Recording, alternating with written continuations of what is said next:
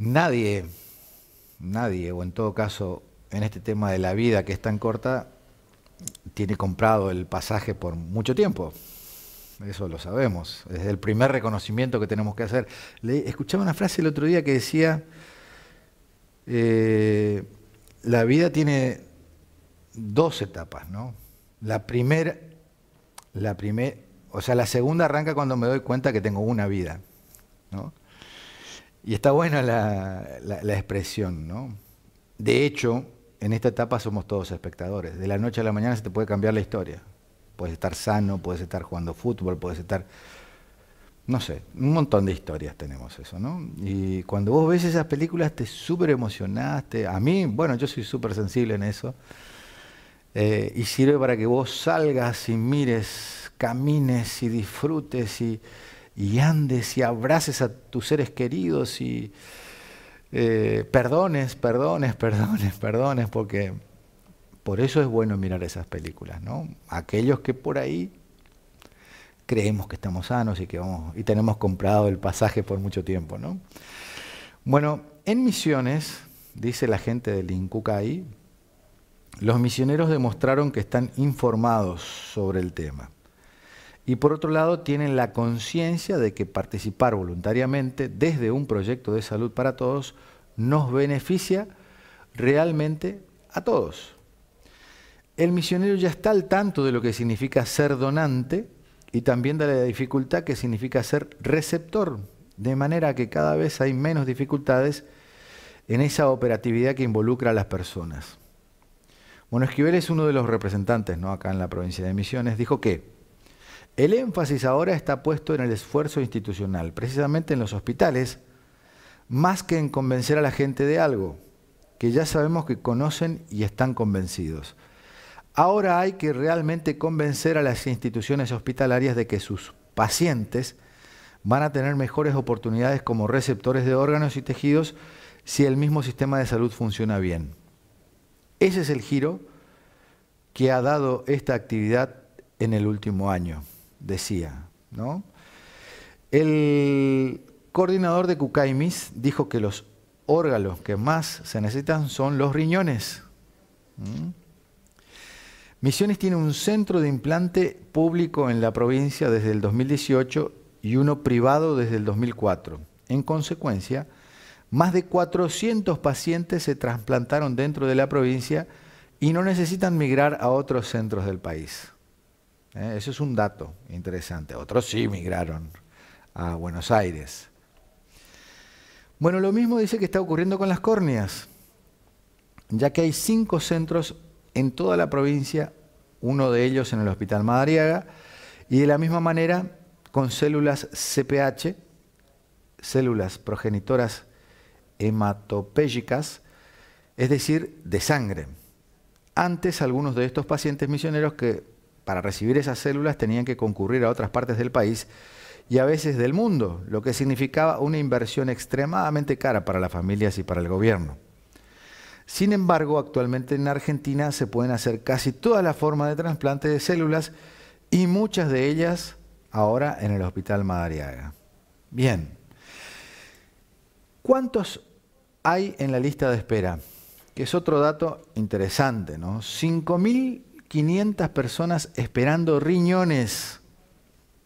Y se calcula que entre el doble al triple, que pueden ser hasta 20.000 personas, estén en el país necesitando riñones, pero aún no están en lista de espera. 20.000 personas, ¿no? La lista de espera renal, digamos, es de 5.500 personas en todo el país. Unas menos de 1.000 para otros órganos y ahora un poquito más de 2.000 para córneas. Y si uno cuenta todo, serían unas 10.000 personas las que están esperando órganos o tejidos. 10.000 el número global. Pero interesante este dato de los riñones, ¿no? Que hay en este momento 5.500 personas esperando riñones y se calcula que entre el doble al triple, que pueden ser hasta 20.000, estén en el país necesitando riñones, pero aún no están en lista de espera. 20.000 personas. Lista de espera significa que ya entra a una etapa de urgencia, ¿no? Sería como algo así. Yo la invité a charlar un ratito con Tamara, que ya la entrevistamos en su momento, amiga de la casa, así que agradezco que haya venido un ratito después de su trabajo, o antes de su trabajo, no, durante su trabajo, porque estás trabajando. Ella dice que arranca sus actividades a las 7 de la mañana, ¿no? Y a Tamara la conocimos después de un trasplante, ¿no? Bueno, yo te conocí casi durante, sí, digamos, antes y durante. Yo me acuerdo de haberte acompañado al aeropuerto. Durante el malestar todavía. Me acuerdo ese día, Tamara, estabas verde. Verde literal era, ¿no? Sí. Hulk. Eras Hulk, ¿no?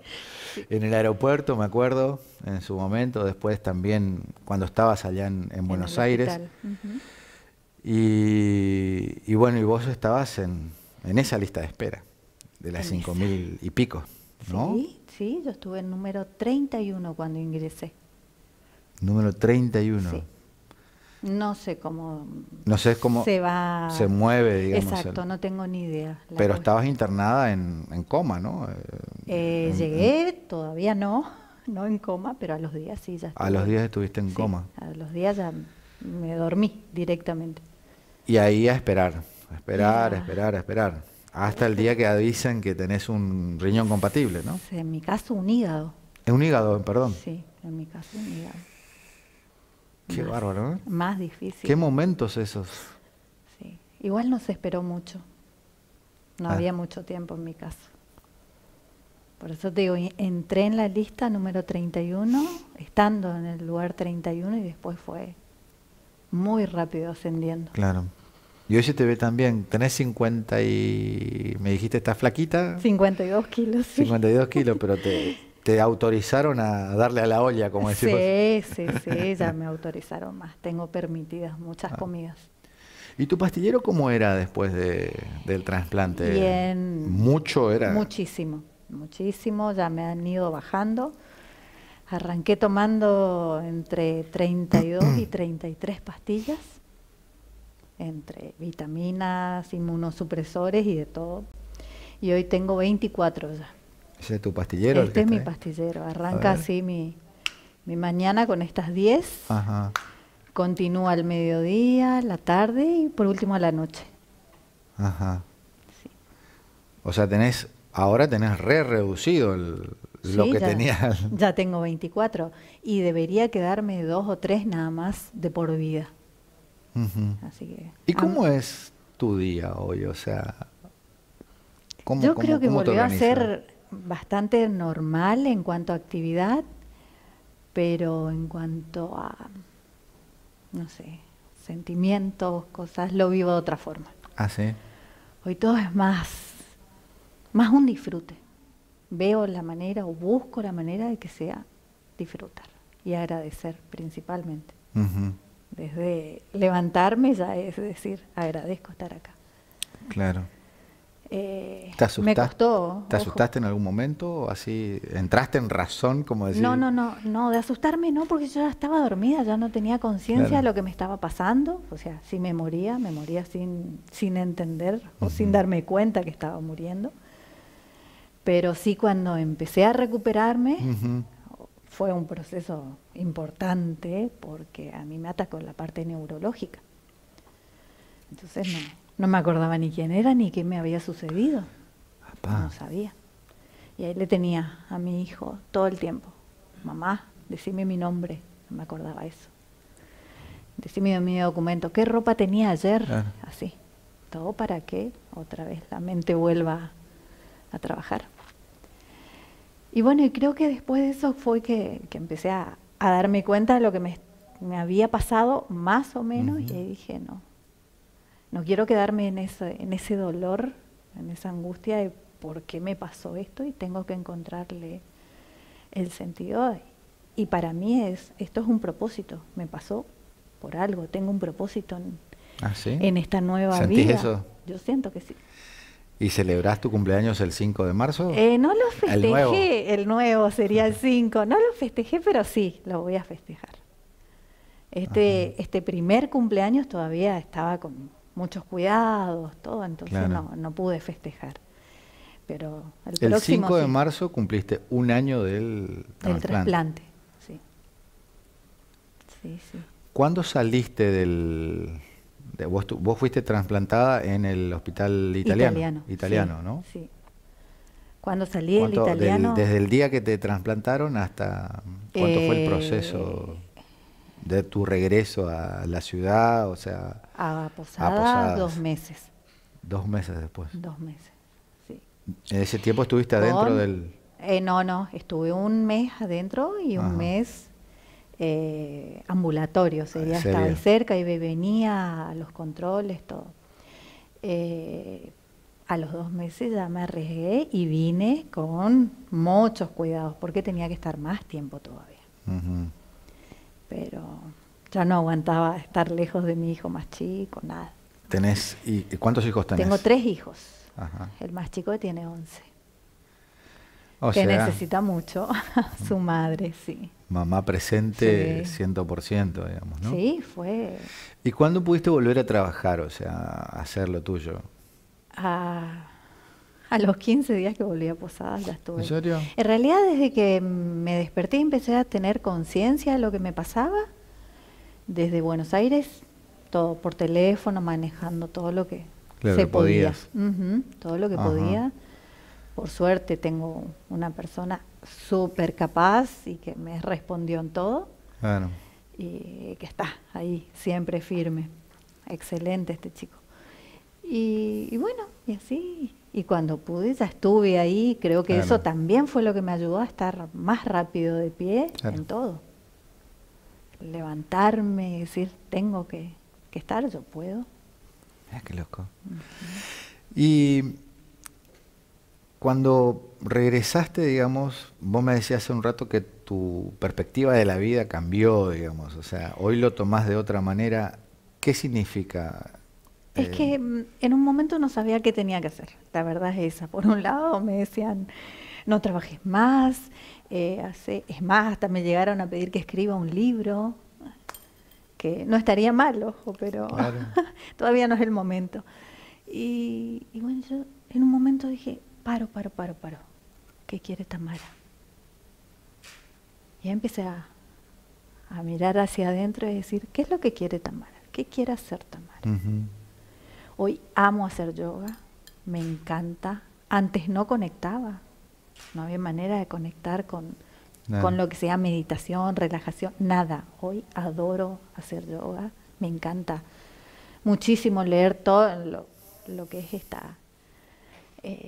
esta forma de vida, porque es Claro. una vida diferente hacer yoga. Ujú.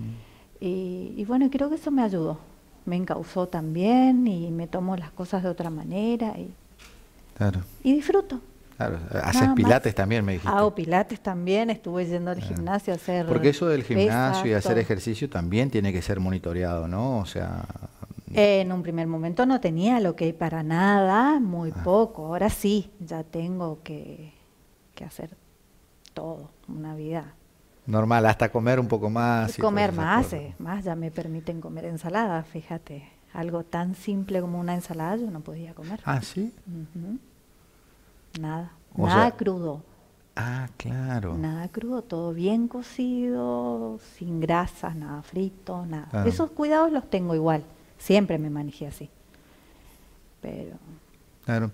Ahora, Tamara, vi la película, en la película, esa Dos Corazones, hay un momento donde la gente quiere saber quién donó. sí, ¿Vos tenés ese...? no tengo ese dato, solo No, en no, los digo, esas papeles. ganas de...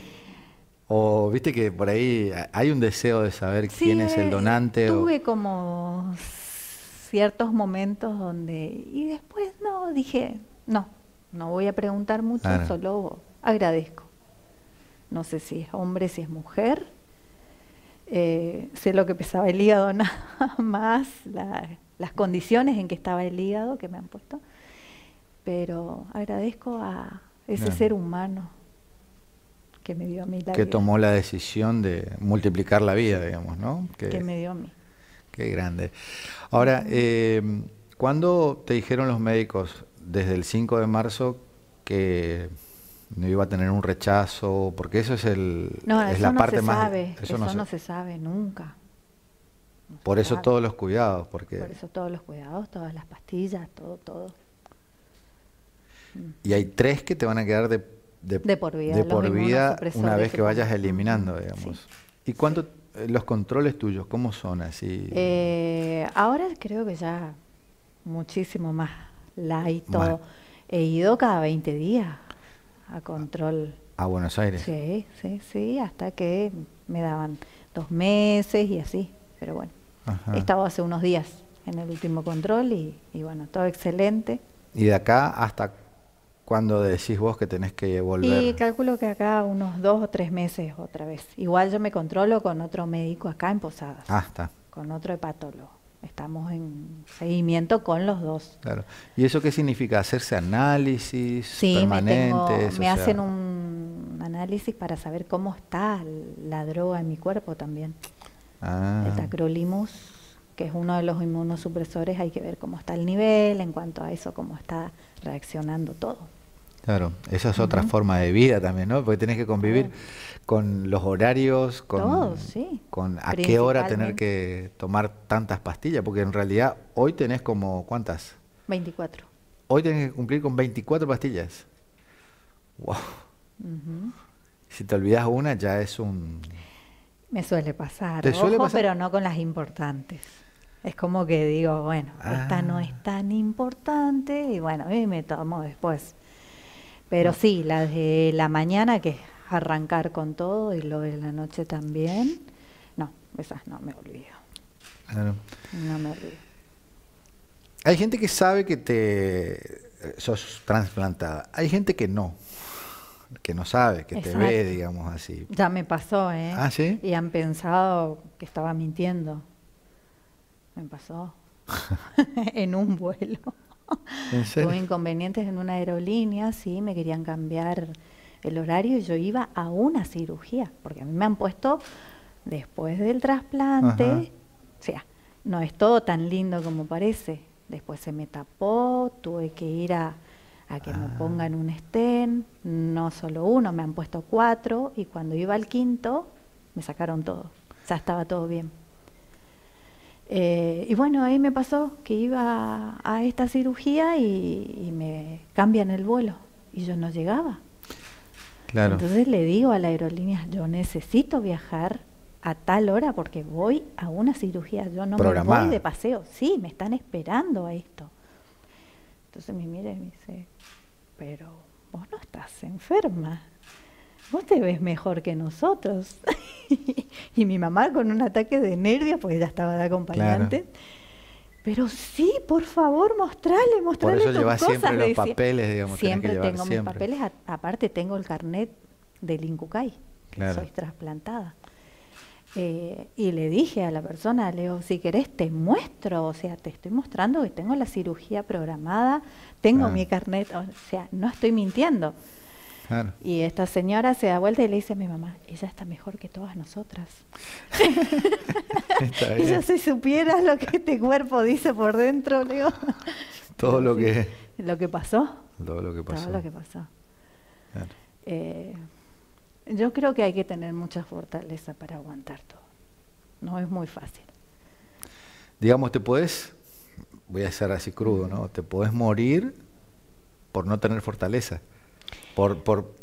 Y es muy difícil. Por vencerte antes, digamos. Es que es muy difícil. Entras en un estado depresivo también con todo esto. A mí me pasó, estuve una semana. Depresivo. Sí, no llegué a estar depresiva, pero cuando recién volví estuve una semana que no me quería levantar. Y que decía, ¿por qué me pasó qué? ¿Y por qué? A mí? Yo no entendía qué pasó. Claro. Nada, no podía. Aparte, trataba de acordarme cosas y no había caso. Y bueno, y ahí dije, tengo que ver el sol. Te juro, fue muy loco, pero dije, tengo que ver el sol, tengo que salir. Y salí. Y ahí saliste. O sea que si llegabas a caer en ese pozo, ahí es donde te vencía, digamos. Y es más difícil, no sé si te vence. Pero sí, es difícil, seguro que ahí buscas ayuda y alguna medicación más. Claro. Pero bueno. ¿Qué no haces me vos pasó. cuando ves un listado así o cuando ves gente que no valora la vida? Porque viste que también esa es otra, ¿no? Que se autoflagela de alguna manera, sea como sea. Hoy hablábamos de los azúcares, de la sal y de todas esas Mm. cosas. Que A nada veces, que tengo permitido yo, ni azúcar, ni sal, nada. ¿en serio? Ya nada, sí. Pero igual tenés el sabor Sí, natural de los... sí, uno se Eso lo acostumbra. recuperaste. Uno se acostumbra Y o y sea se que te vive vas a una bien. reunión y llevas tu propia... ¿O cómo haces cuando, por ejemplo, yo te invito a un asado? No No, sé. no, no, no me torturo en ese sentido de llevar mi comida o no. Comparto. Tengo cuidado nada más de... Yo debería poner en la parrilla un pedazo de carne No, sin a lo sal sumo pido que o... esté más cocido, nada más, Ajá, y bueno, y ahí ya bien. puedo. Pero estás integrada, Y o sea... tomo agua, no consumo más alcohol ni nada por el estilo, Ah, no, no nada. puedes. Nada de eso. Me dieron el ok para un brindis. Ahora, en este último control me dijo que podía Claro. brindar, pero poquito. Oye, Entonces poquitito. dije, ¿para qué arriesgarme si estoy bien con el agua? Ah, bien. O sea, sos No, consciente sí, totalmente. 100% de... Hoy tu estado es porque estás cumpliendo a Porque, rajatabla todo. exacto, sí, sí, sí, Claro. sí. Y porque no quiero volver a pasar por nada más. ¿Y ves películas así como estas que yo te estoy contando o te cuesta Me verlas? cuesta mucho, ¿eh? En un primer momento era todo comedia lo que miraba, nada, nada que sea triste, porque si no Ah, me lloré mucho. Ojo, creo que día de por medio tenía unos ataques así de mucho llanto, pero bueno, ya me han pasado. bueno. De aquella imagen de Hulk que tenía tuya a la de hoy realmente está fantástica, ¿no? Sí, gracias a Dios. Ya autorizada para comer un poquito más, como dijo la... Tenés nutricionista, tenés gente Todo, que te hace el seguimiento, de digamos, ¿no? todo te ven, todo, todo. Y entonces tu día es una agenda de cuidado permanente. Sí, pero o sea, lo vas convirtiendo como una filosofía de vida, es decir, bueno, en lugar de tomar una cerveza, me tomo un vaso de agua y me divierto igual, y como un asado con mis hijos y la paso excelente. Bien. Y eso es lo que hay en la vida. Y ahí tenés mucha gente que te está viendo y te está escuchando, en tu experiencia.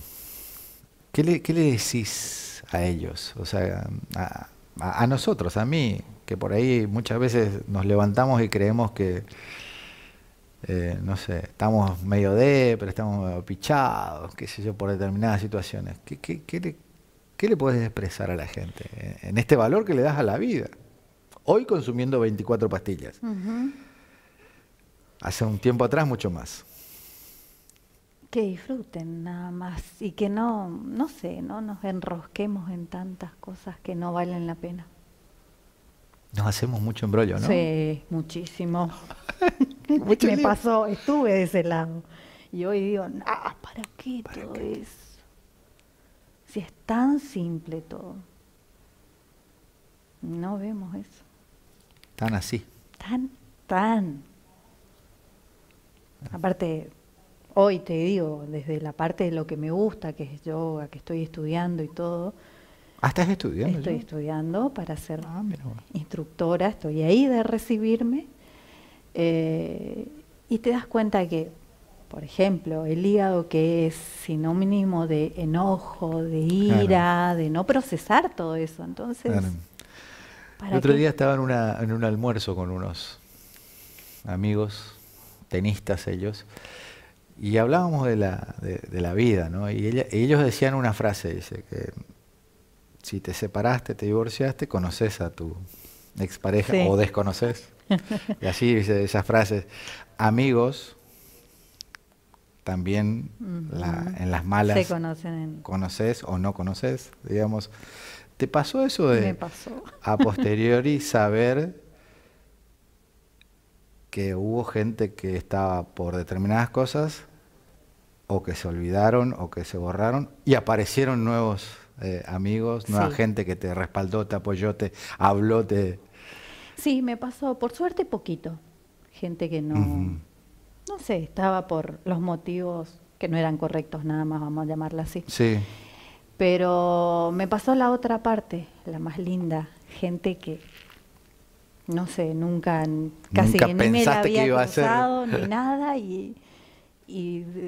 brindándome tanto cariño, Claro. más en el lugar donde trabajo, todo el mundo que me... ¡Ay, qué bien que estás! Te rezamos tanto por vos. Hicieron tantas cadenas de oraciones y... Hermoso. La verdad, ese reconocimiento de darte cuenta que estabas, ¿no? Y cómo la gente te quiere, es hermoso. Es hermoso. Tamara, sin dudas, sos nueva hace un año, o sea, 5 de marzo, un año y piquito.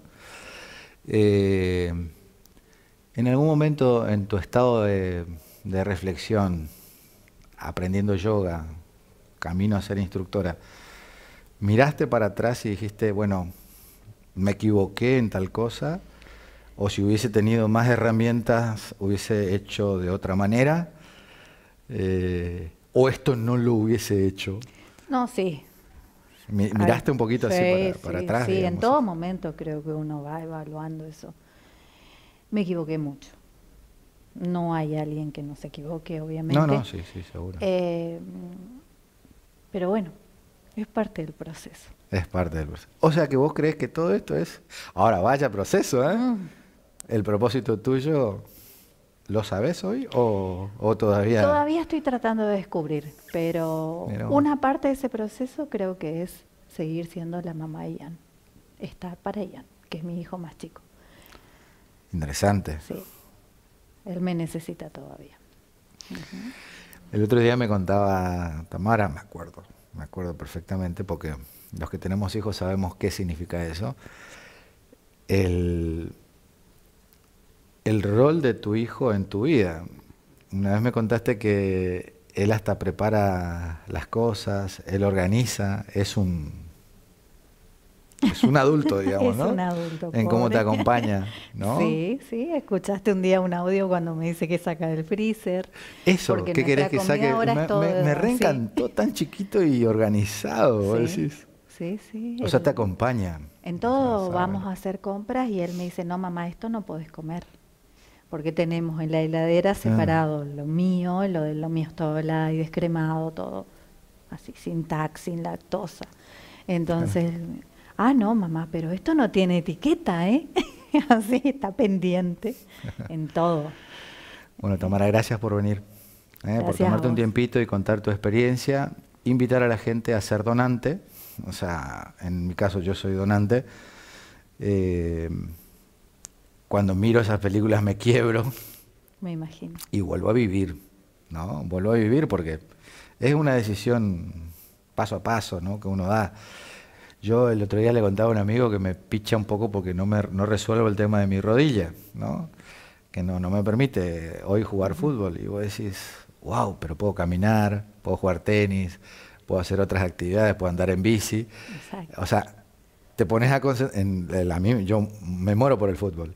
Sí. Y eso te genera por ahí a veces una distorsión, pero puedes hacer tantas otras cosas, ¿no?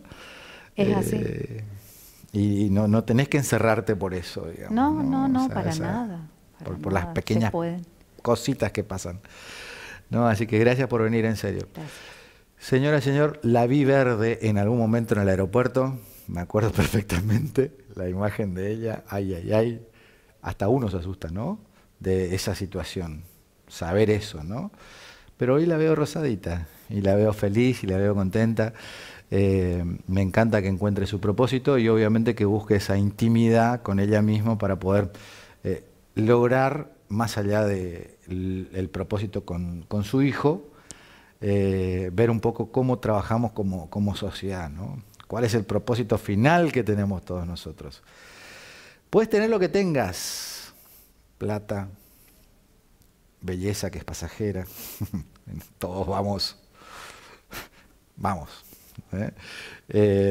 No sé, herencia, plata fácil, puedes tener lo que quieras, pero si no tenés un propósito en la vida, todos los días cuando te levantás, se hace mucho más difícil. Por eso siempre les insto a que amemos lo que hacemos, a que dediquemos al 100% nuestro don, porque ninguno de nosotros deja de ser espectador de esta vida, señoras y señores. Esto es un paso. Nos damos cuenta todos los días de esto. Por eso están buenos estos testimonios. Me gusta entrevistar a emprendedores, me gusta esa gente que tiene fe, que tiene un propósito. Transmitir cosas más allá de las noticias, que por ahí las polémicas venden más, pero yo creo que no tenemos que perder nosotros esta idea de transmitir a través de la pantalla, a través de las redes, la idea de amar la vida y abrazar la vida por sobre todas las cosas. Y el propósito.